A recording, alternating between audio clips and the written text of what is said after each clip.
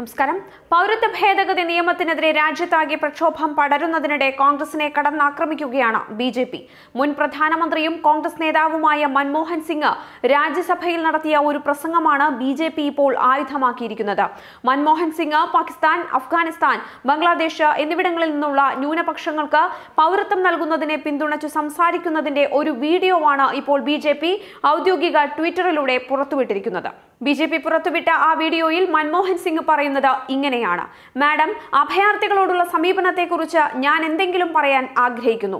നമ്മുടെ രാജ്യം വിഭജിക്കപ്പെട്ടതിനു ശേഷം ബംഗ്ലാദേശ് പോലുള്ള രാജ്യങ്ങളിലെ ന്യൂനപക്ഷങ്ങൾ പീഡനം നേരിടുകയാണ്. ആ പൗരന്മാർക്ക് പൗരത്വം നൽകുന്നതിൽ കൂടുതൽ ഉദാര സമീപനം സ്വീകരിക്കണം.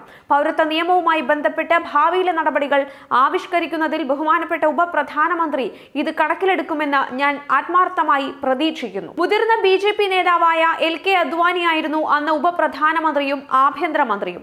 മൻമോഹൻ സിംഗിന്റെ പ്രസംഗത്തെ തുടർന്ന് ചെയറിൽ ഉണ്ടായിരുന്ന ഡെപ്യൂട്ടി ചെയർമാൻ അദ്വാനിയോട് പറയുന്നത് ഇങ്ങനെയാണ്: പാകിസ്ഥാനിലെ ന്യൂനപക്ഷങ്ങളും ദുരിതം അനുഭവിക്കുന്നുണ്ട്. അപ്പോൾ അദ്വാനിയുടെ മറുപടി ഇങ്ങനെയായിരുന്നു: മാഡം, ഞാൻ ആ നിരീക്ഷണം പൂർണ്ണമായും അംഗീകരിക്കുന്നു എന്ന്.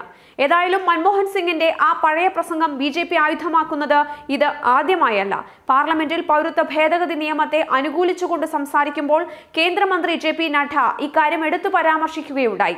സിംഗ് പറഞ്ഞതാണ് ഞങ്ങൾ പിന്തുടരുന്നതെന്നായിരുന്നു അന്ന് നഡ്ഡ ന്യായീകരിച്ചത്.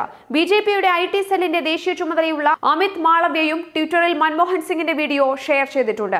അതിനിടെ പൗരത്വ ഭേദഗതി നിയമത്തെ അനുകൂലിച്ചുകൊണ്ട് ഒരു കോൺഗ്രസ് നേതാവ് രംഗത്തെത്തിയിരിക്കുന്നു. മധ്യപ്രദേശിലെ മുതിർന്ന കോൺഗ്രസ് നേതാവും MLA യുമായ ലക്ഷ്മൺ സിംഗ് ആണ് നിയമത്തെ അനുകൂലിച്ചുകൊണ്ട് ഇപ്പോൾ രംഗത്തെത്തിയിരിക്കുന്നത്.